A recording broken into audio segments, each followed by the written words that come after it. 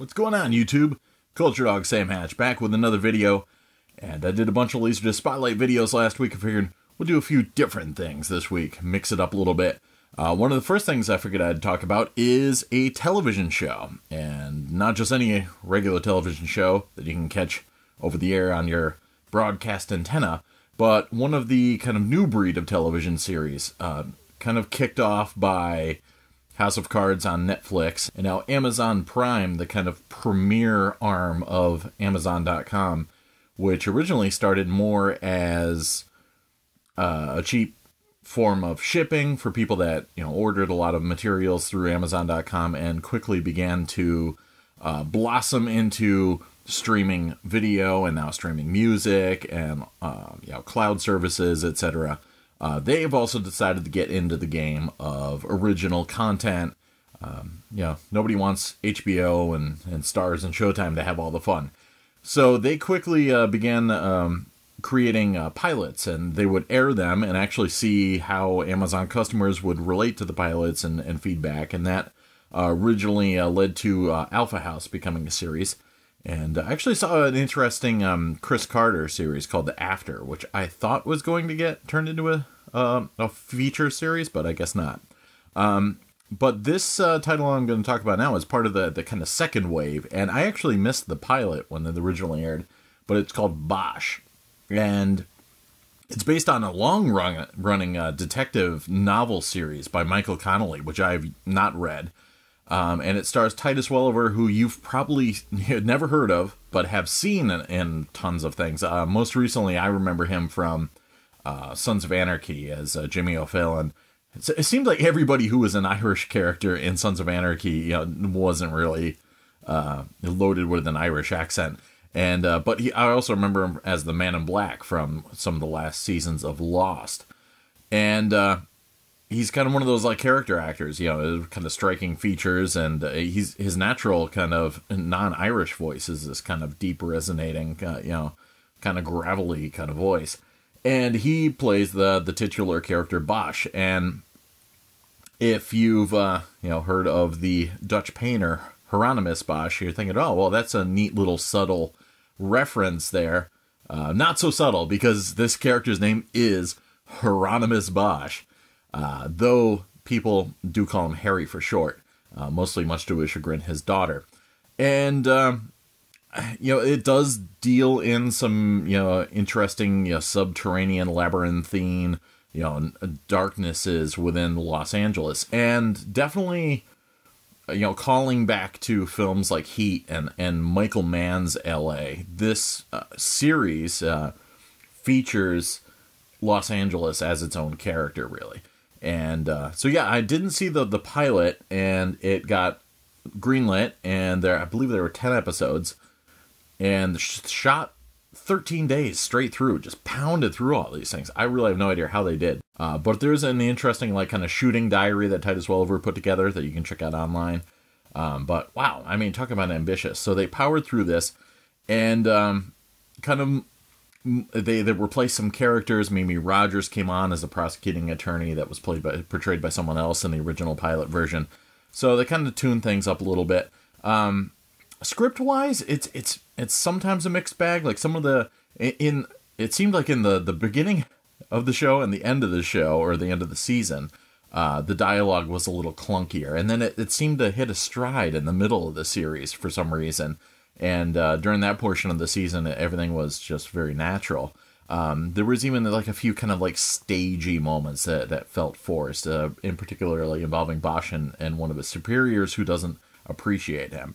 So Bosch is a detective on a Hollywood homicide, and not the Hollywood homicide as featured in the film of the same name, with Harrison Ford chasing down hip-hop artists in a pink Huffy bicycle. This is definitely, like I mentioned before, more of a Michael Mann-esque kind of vibe. I swear there's a character that they're chasing down that as a suspect for murder, and I swear they use the exact same hallway too that John Doe's apartment was situated in the film Seven. I'm gonna have to do some research on that. I'm not sure if that's actually true or not, but I mean, it looked identical. So Los Angeles being a huge character here, and the rest of the film is comprised of 3 books of the series kind of squished together. And that's kind of apropos because Hieronymus Bosch was often working on triptychs, works of art that are broken into 3 portions. And this story arc throughout this whole season is very much a triptych. It's involving the lead kind of story in which a child's bones are discovered in the hills of Los Angeles. And I appreciated that story because skateboarding comes into it. And I was a big Bones Brigade kind of enthusiast, Powell Peralta and freak back in the day. And a Mike McGill skateboard is a kind of key plot point and in this saga. And I thought that was pretty cool because I can relate to that. And I know what a Mike McGill skateboard means to a kid from the 80s. And how important that is, and how it could be fatal potentially. So there's that saga where that taps into Bosch's history of childhood, neglect and abuse, and some horrible situations he grew up with, and feeling like he has to give justice to this child that was found decades later. And then there's a story that ties in with that with Jason Gedrick of Iron Eagle fame. I don't know how or why or where they dug him out, but he's great. Is this really, really just, he's a creepy serial killer too, but he's got just an interesting vibe to him. Like, you think you know what he's going to do because you've seen so many episodes of Criminal Minds and Law and Orders and stuff like that. So there's this pattern of serial killer behavior on films. As I mentioned Seven before, and I love the film Seven, but I don't appreciate what it's done for, the kind of crime film genre, because it spawned a series like Saw and everything like that, where serial killers on film don't really have any correlation to serial killers in reality.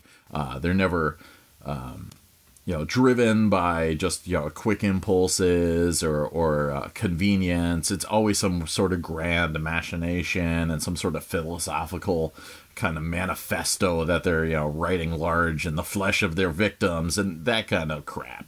And that's what you get, because as a human race, we don't really want to embrace the concept that a serial killer is probably that guy you said hi to at the gas station 2 hours ago. There was probably a girl in his trunk and she's getting sawed up right now. So you don't want to embrace that reality.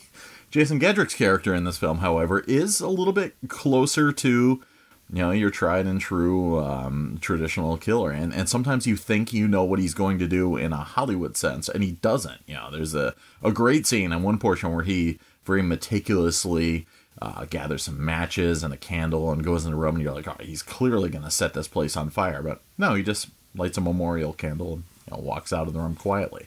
And he does have some kind of grander structures to his killings and things like that, and latches on to Bosch as this kind of equal on the other side of the law, of course, and they're going back and forth. So there are a little bit of elements of traditional cops and killers kind of dynamics there, but it's laid out really well. And the other portion of the triptych is Bosch's story down the middle, and that's kind of peppered with obviously a lot of family situation. He's left behind a previous relationship, and his ex-wife is also involved in the crime fighting world, so they are often forced back into each other's lives, and the fact that they share a daughter as well.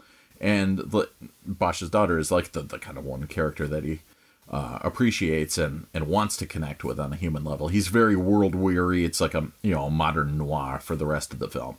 And he doesn't easily connect with characters, but he does want to connect with his daughter, despite the fact that, trying to solve two, murders at the same, time lends very little spare time in his life.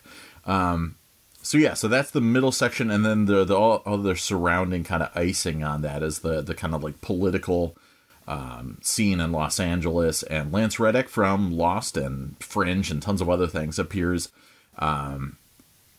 as a character that's trying to, you know, buck for some serious promotions and reorchestrate a lot of the political infrastructure of the police force and, you know, the Los Angeles scene, you know, with the DEA and everything like that.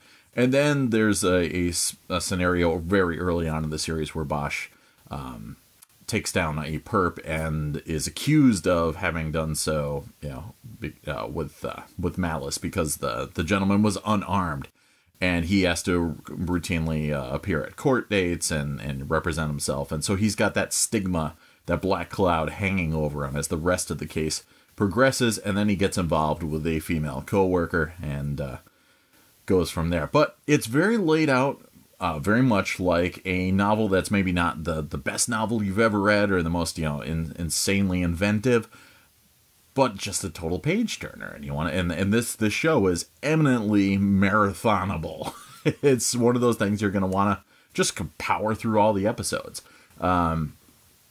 It's great, yeah, and the opening credits are fantastic. Some of the greatest opening credits I've seen in years.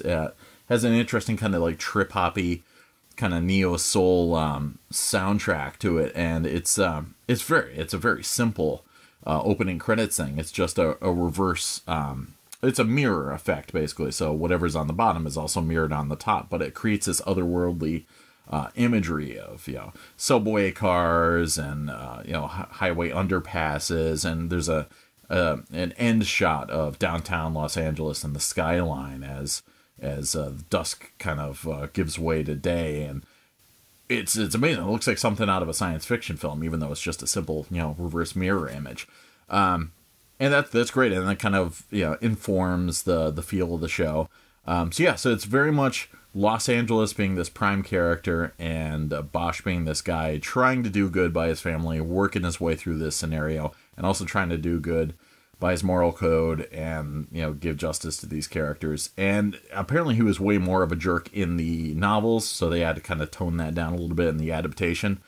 But I thought they did a pretty solid job. And like I said, there was a few moments of clunkiness here and there.